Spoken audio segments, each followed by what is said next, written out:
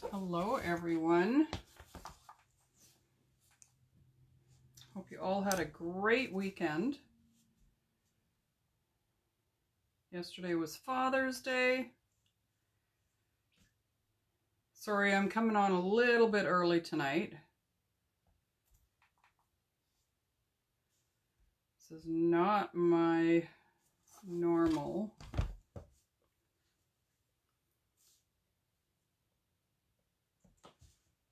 Okay.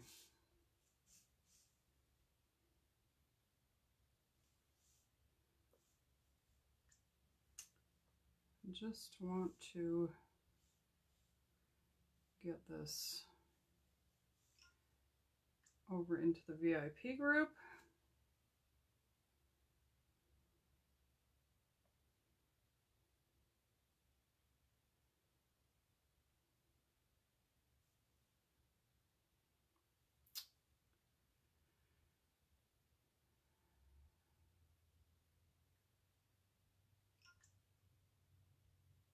And one more. There we go. We are all set. So we're going to do something a little different tonight. I haven't done it in a while. Make sure that the volume is off. So make sure you say hello when you come in so I know that you're here. Fix my shirt.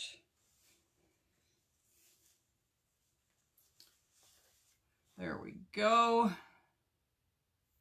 Hey, my friends. Marlo, Anita, and Pat, and Lynn. Thanks for joining me. We are going to work on a piece of board today. I don't even remember where I got it, but it's a live edge, and I've actually peeled the edge off because it was starting to loosen, and I didn't really like that look. So the first thing that we're going to do is we're going to stain it. And we're doing a huge transfer on a small board. I want to show you that you don't have to use the whole transfer. You can just use bits and pieces of it. So I've chosen, this is called, I think it's called Sun-Kissed, Sun-Bleached for my stain. So I'm just going to put some on my sponge and brush it across. And I always think it's important to go with the grain when you're putting stain on. I don't know if that's important or not, but that's how I've always done it.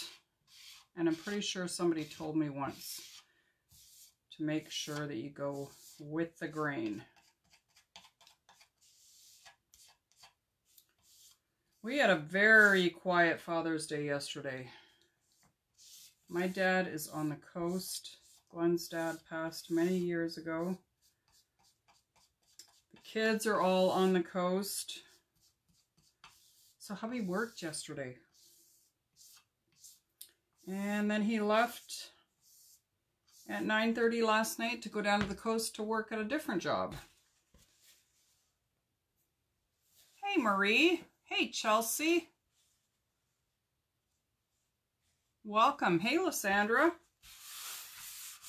Okay, so I let it sit for just a minute. Now, this isn't going to change the wood very much, but it's going to be enough that it's not just that raw wood color, which I really like.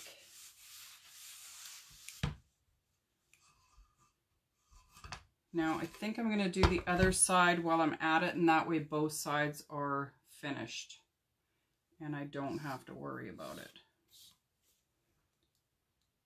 This stuff really smells like holy smokes. Usually my stains are pretty low fume. Not this one, guys. I've had other Varathane stains and they're not like this. This is like, ugh. It's almost like the smell of gasoline. I don't know, some people like the smell of gasoline.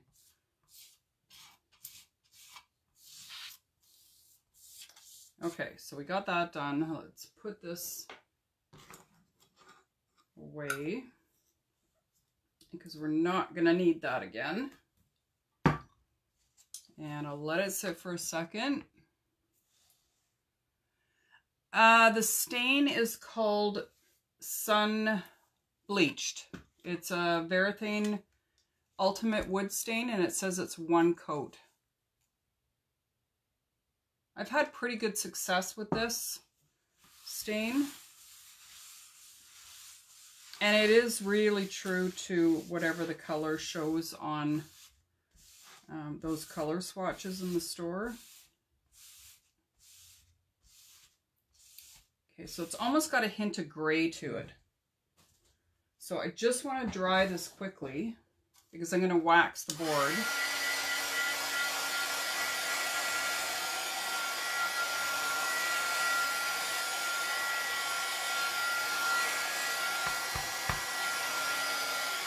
Okay, I'm going to turn it around because this is the side that I want to work on. Now, some of the stain might come up when you wax it, but it's okay. I'm using a Varathane Finishing Paste Wax, and it's a natural color, so there is no color to it. But it really preps my surface well, especially when you're using it on wood or transfers. So I'm just buffing it in there. And that is done. All right. So, like I said, I'm using a very big transfer. I'm having a glass of Pinot Grigio tonight, just in case you were wondering. Okay, so this is a size D transfer. It's 18 by 18. It's called Farmer's Market. It is a retired transfer, but I do have 2, possibly 3 in stock. So this is what it looks like. But we're only going to use part of it. We're going to use the part, this part of the Rooster, and then Historic Downtown Farmers Market. So I do not need to peel the whole thing. I'm just going to peel it halfway back, and then I'm going to fuzz it. I want to make sure that I take some of that stickiness away that's on the adhesive. And you can see it's very sticky. So we'll just do that a couple of times.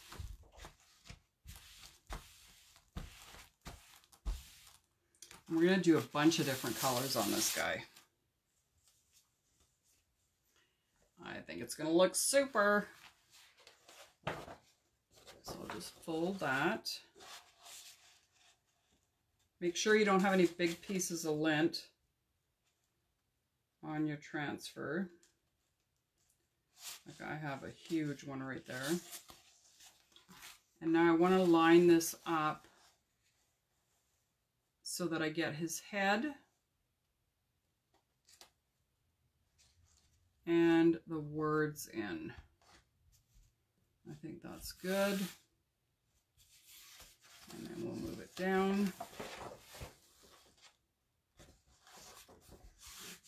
I might have to peel it right off because that paper is really in my way. Okay, then you want to smooth it down. You don't want any air bubbles in here at all. So give it a good rub. There's a lot of silk screen area here. And if it's not adhered, you could get bleeding in there. You would not be happy. Okay. I think that's good. Now, I think what I want to do is I want to do the words first and then pull back and dry that. And then I'm going to put the transfer back down and do the rest, because the rest is going to be done almost an ombre. Like I'm going to mix colors together, kind of gradiating down into his body. So we're going to do that first.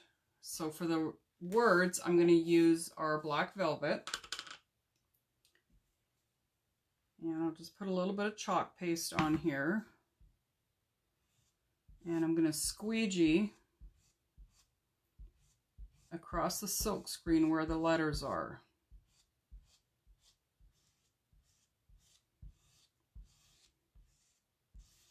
All the way across. And as you're going, you want to make sure that you get rid of the excess and that you don't have any lines in your chalk paste in the silk screen area. So we'll get all the excess off, and it just goes right back in the jar. So you're not ever wasting anything. All right, so now we're going to lift this. I'm going to pull it straight up. And I'm going to hold it here, and I'm going to dry it. Now, if you don't have a heat gun, you can use a blow dryer. I just like this because it's quieter. But if you're using a heat gun, do not let it get too close to your transfer, because the transfer will melt. And then you won't be happy. So hold it away from the transfer.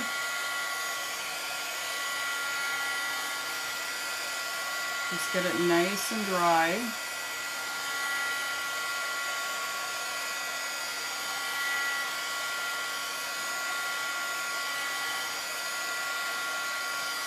Okay. And I want to make sure my board's not too hot when I put the transfer back down. Always important. Okay. Now comes the fun part. I'm going to use some tiny little squeegees that I cut up from our mini squeegee, and then the mini squeegee and probably a small squeegee. And I'm going to start with his beak. And I think I'm going to do that in orange peel. So I'm just going to grab a little bit of paste, do his beak, and the top here, because that's always a nice bright color. I'm going to add some red to this too.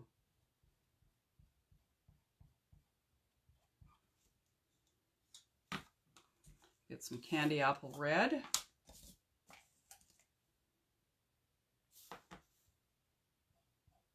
And just pull that through.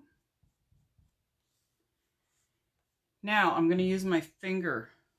I'm going to blend these two colors so it's not such a stark contrast in them. It's almost going to look like a flame.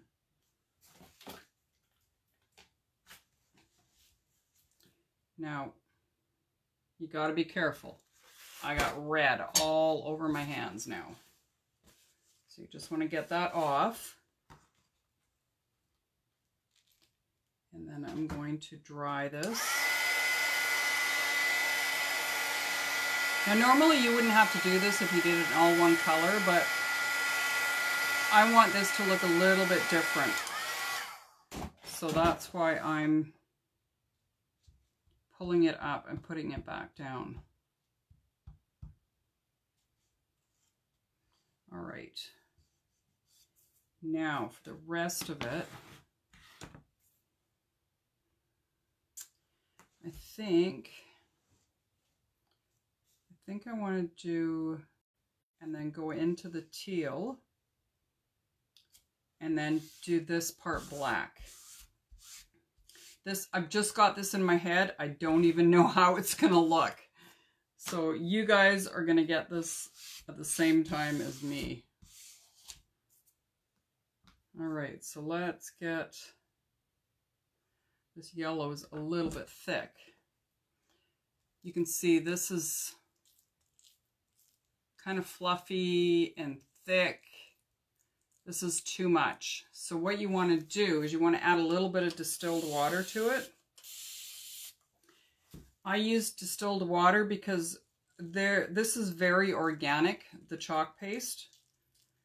So you don't want to add anything that isn't completely clean. Tap water sometimes has bacteria in it, and you don't want to add that to your chalk paste. So we're just going to mix it up. Give it a good mix. The other thing is, do not use wooden stir sticks in your chalk paste, because the wood will absorb the water that's in the paste and actually dry it out. So it's always better to use a plastic little spatula that we have, or you could use a plastic knife or a metal knife, just not wood.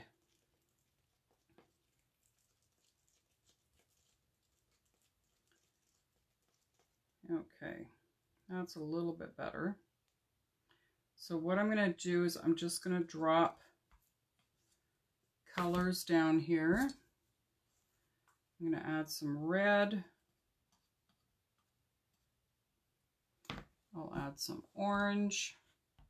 So this is what's called the hot mess technique, because you are just randomly throwing color down. So we'll put some of this in here. I might even add just a tad bit of the black.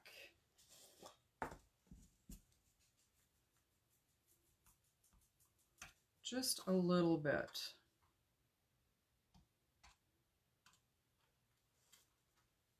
Okay, so now we're ready to pull the color through. So I'm just going to start here. Drag all the color down. And I'm going to grab a color tray. Because I'm mixing the colors, I can't put this back into the jar. So I'm just going to make a new color.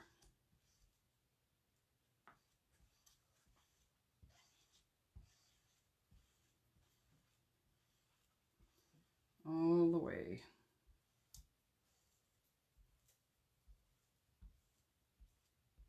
Now some spots it's going to look a little bit muddier because of the colors that are mixed together, but it's still going to look really good.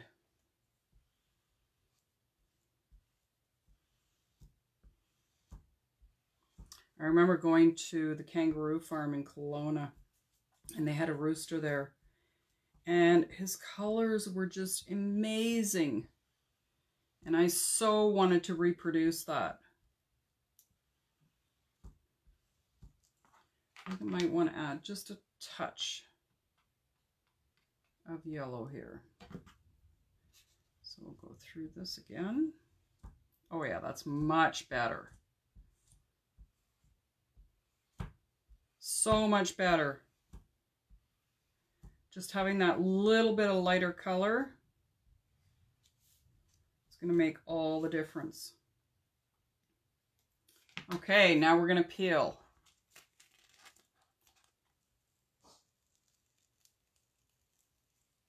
Oh, that's beautiful. I'll just put that over in the water bath. That is gorgeous. Look at those colors. Hey, Carrie. Yes, very, very unique, Marlo. I love how it turned out. It's so bright, it's vibrant. Thanks, Anita. So now what I'm going to do to protect this is I'm going to spray it with a matte sealer. And I like using Rust-Oleum matte sealer. So I'll probably do 4 coats. And I could use this as just a little serving board. As long as I get it sealed properly, it should be okay. Thank you, Marie. Thanks, Sue. Yeah, I love it. So it just shows you don't have to use an 18 by 18 transfer. You can just use part of the transfer to do something. It's very cool. Very, very cool. So I'm going to let this dry really well. And then I'm going to seal it tomorrow. I've got a bunch of stuff that I need to line up and seal because I'm going to have a sale for finished products. Oh, you have a rooster collection. That would be perfect, wouldn't it? Now, like I said, I do have a couple of the transfers. They are retired. So if you're interested in getting your hands on one of them, let me know. And I will let you know what shipping would be for that. It's just beautiful. So I'm just going to clean up my paste. I always like to just scrape the edges, make sure it's not a mess before I put the lids back on. Now today is, oh my goodness, what day is it? 22nd of June. So there's 8 more days to get in on the Club Couture deal that I have in the VIP group. If you're not a member of the VIP group and you'd like information, comment VIP and I will get you the link. If you are thinking about getting the Club Couture or monthly transfer, but you want information, you're not too sure yet, comment club and I will send you a message and we can chat about what it is. The cost is $26.99 a month plus tax, and shipping is free anywhere in Canada and the US. So you don't have to worry about paying shipping. The other benefit to being a club member is your shipping rate in Canada is reduced to $9.95 from $13.95. Hey, Amy. So that is a pretty awesome deal too. A lot of places I've been buying and supporting other women and companies, and their minimum shipping rate is anywhere between $13 and $18. So ours is pretty on point when it comes to shipping. The shipping is getting better. We had a couple of glitches for a while there, and it was taking a long time to get out, but that seems to have been resolved, so that's really good news. What else? Oh, if you were thinking that maybe this would be something that you would be interested in doing, you can comment team and I will chat with you about what's involved, what you have to do. The reason that I'm going live for 90 days is because I'm in a challenge, and anytime somebody challenges me, I totally, like, I have to kill it. Because that's just who I am. That's my personality. So today was day 34. I'm not even halfway there yet. Oh my goodness. Wednesday, I think I'm doing... I haven't decided if I'm going to do it Wednesday or if I'm going to do it Friday afternoon. I'm doing a power hour, which means that I have to try and chalk as many projects as I can using different surfaces, so I can't reuse the same surface. I can't use the same transfer twice, and it's a challenge to see who can do the most projects in an hour under those constraints. So I really have to plan for that because I like using the same boards. So it's tough. I might have to cut some wood just to make sure that I got some different sizes. Yeah. All right, my friends, that is it for Monday night. Oh, well, maybe I should do it Wednesday then, Anita, because it is going to be a full hour of chalking. It's a full hour. And then after I'm done, I think I might do a time-lapse video. And thanks, Marlo, you too. All right, let's do it Wednesday then, Anita. I love it when you watch, so that will be the plan. So, oh yeah, I forgot to say, so yesterday I did the giveaways. The Happy Mail went out today, this morning. And I'm going to be doing the same thing every week. Now, I did post a picture, and that could be what the prize is next Sunday. So, the same rules apply. If you sprinkle the video, every time you sprinkle, your name goes into the draw, into the wheel of names. And sometimes I do more than just one winner. The one winner will be the big winner, and then some other ones will get Happy Mail. Yesterday we had 4 winners, the main winner and 3 additional winners. So your chances are really good. And the more times you sprinkle a video, the more entries you get into the draw. So that's pretty awesome. Okay, I am done for the night. Thank you for hanging out with me. I hope you enjoyed what you saw. And I will see you tomorrow, probably around 4:30. Tomorrow's Tuesday. All right. I will see you later. Bye for now.